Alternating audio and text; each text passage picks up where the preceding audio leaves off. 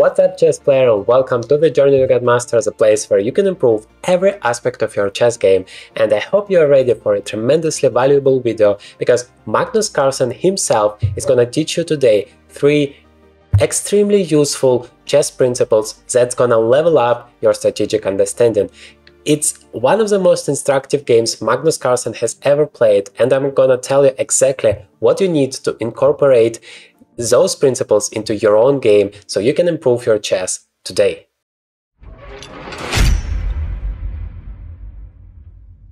It's 2004 on the street, and Magnus Carlsen is a 14-year-old, almost 2500 rated player, and everybody understands, well, this guy is going to be something special.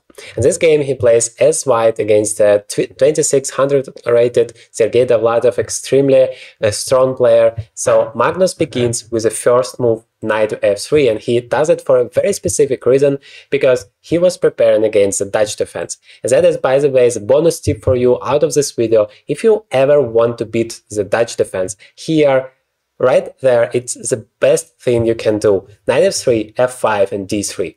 The only purpose of this move is to prepare the move e4, and that leads us to the first principle of this video. If your opponent attacks you on the side, punch him in the center. So black plays here d6 and white immediately goes on with e4. The idea is that, well, the move e5 weakens black's pawn structure, it weakens the king, and you need to use it. But the best way to use it is to open up the center completely. Then it's gonna matter that the f-pawn is no longer on f7.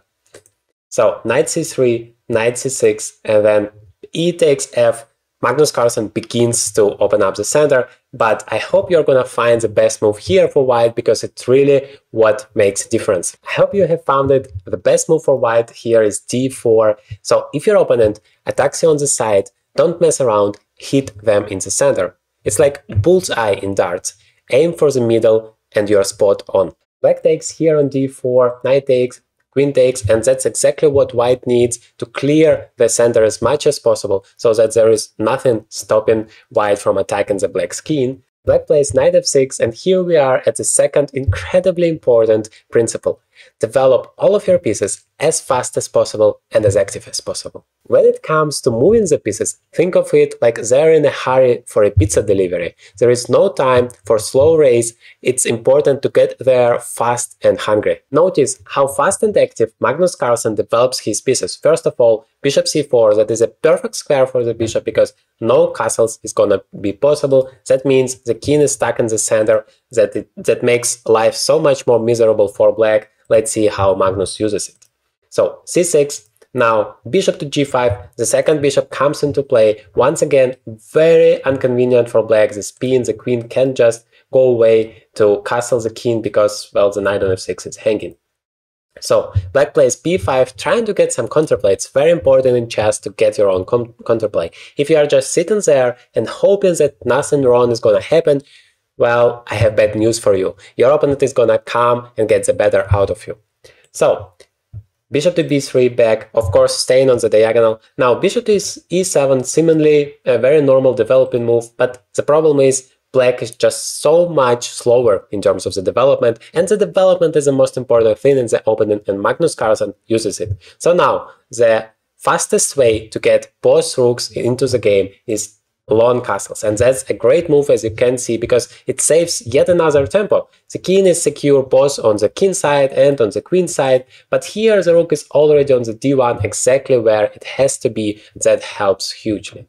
So queen to d7, now rook e1. Notice that white has developed every one of his pieces, whereas black still has both rooks undeveloped, and the worst thing is the king is still in the center. That makes all the difference in the world. Objectively, white's position is already completely winning here.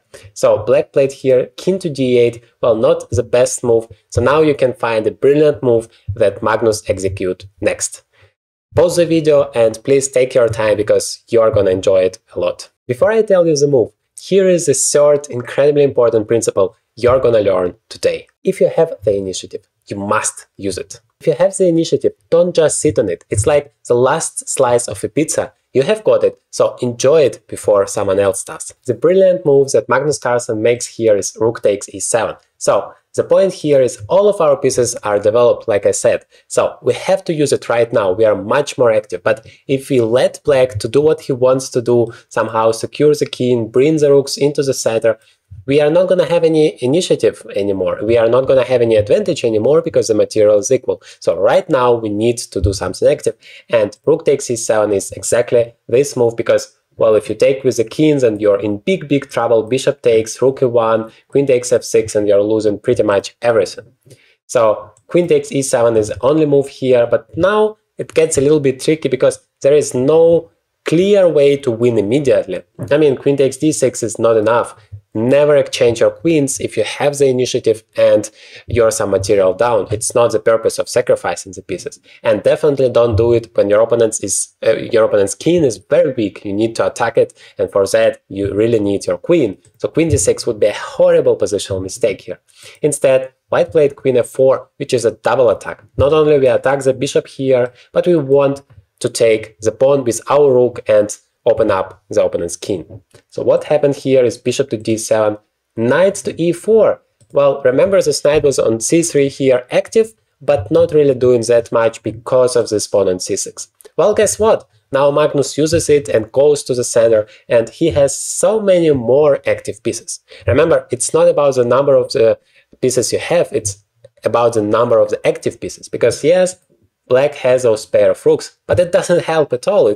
You can just get rid of it. It still doesn't make any difference. So that is what matters, active pieces.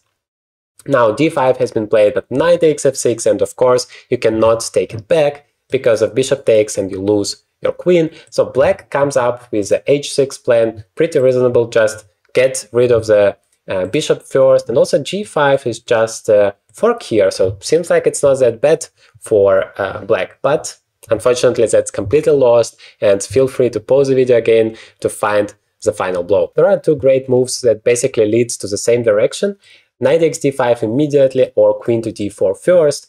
Well, queen to d4 has been played because that's the simplest and probably the best way. You don't need to sacrifice too much if you don't have to. So now g takes h, knight takes d5, that's a double attack. The queen and the rook are under attack, and what's even more dangerous is that the d file is now opened, and so black is completely busted. Takes, queen takes h8, and now black resigned because, well, let's consider some options. First of all, if you go away with the king, you lose your rook. If you try to block the check with the bishop, then we can take either with a rook or with a bishop. I guess bishop takes d5 is incredibly strong. It attacks the rook, and at the same time it prepares some discovered checks. So queen g5 check, king to b1, rook b8, and now, yeah, queen h7 is completely winning. Basically everything is winning. You can never stop this attack. You can see that from a material point of view, the number of pieces is equal, but each one of the pieces for white is much more active, and the king is much more secure than black's king, and in such a situation you don't need to calculate the variations at all, you just know it's completely winning. If you try to block the check with a queen, on the other hand, well, I can just pick up the pawn once again. The pawn structure is horrible, everything is weak, white is gonna pick up everything, and so black resigned, no hopes for this game at all. In this video, you're going to discover what exactly you need to level up your tactical understanding and finally become a much stronger chess player. So definitely take a look at it.